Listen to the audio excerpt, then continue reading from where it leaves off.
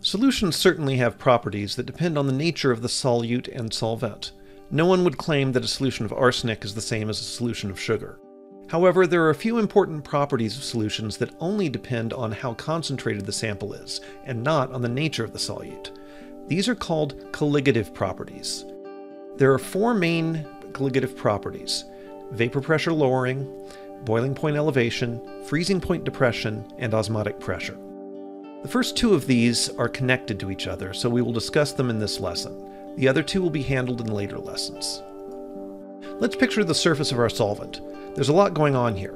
We have the jiggling and jostling of the liquid molecules. We have the vapor molecules that are exactly like the liquid ones, just with more kinetic energy. We occasionally get a liquid molecule that acquires enough kinetic energy to escape into the gas phase. And we occasionally get a vapor molecule that collides with the surface and loses enough kinetic energy to stay trapped.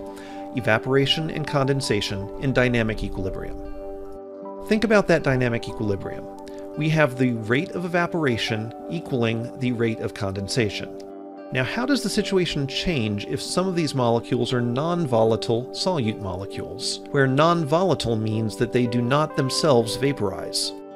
Well, the rate of evaporation slows down because some of the surface molecules can't vaporize, but the rate of condensation stays the same.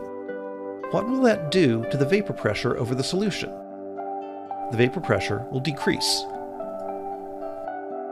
Mathematically, this effect is described by Raoult's law. Here, this symbol is the vapor pressure of the solvent when it is pure. You multiply that vapor pressure by the mole fraction of the solvent in the solution to get the vapor pressure of the solvent over the solution. What you should notice here is that this effect only depends on the concentration, not on the nature of the solute. Let's look at an example. The vapor pressure of water at 25 degrees C is 23.8 torr. The solubility of glucose in water at that temperature is 91 grams per 100 milliliters. Let's see how we can determine the mole fraction of water in this saturated glucose solution. 91 grams of glucose is just over half a mole, and 100 milliliters of water is just over 5.5 moles. So our mole fraction of water in a saturated glucose solution is the number of moles of water over the total number of moles of water and glucose, or 0.917. And now that lets us calculate the vapor pressure of water over this solution.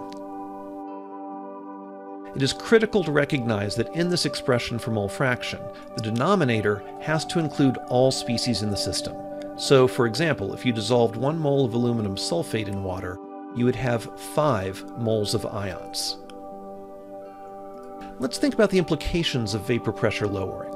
Recall what boiling point is. It is the temperature at which the vapor pressure of the liquid equals the surrounding atmospheric pressure. If we dissolve something in water, thereby lowering the vapor pressure, we change the temperature at which the vapor pressure matches the surrounding atmospheric pressure. So the boiling point goes up. This is called boiling point elevation.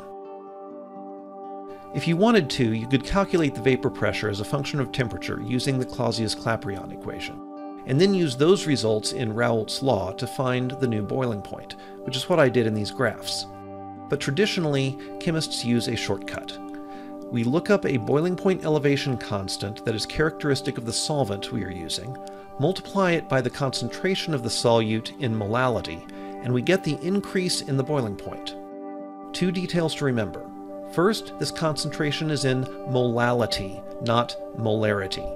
And second, it is the concentration of all solute species. So if it is an ionic compound, you have to remember to multiply by the number of ions formed from each formula unit.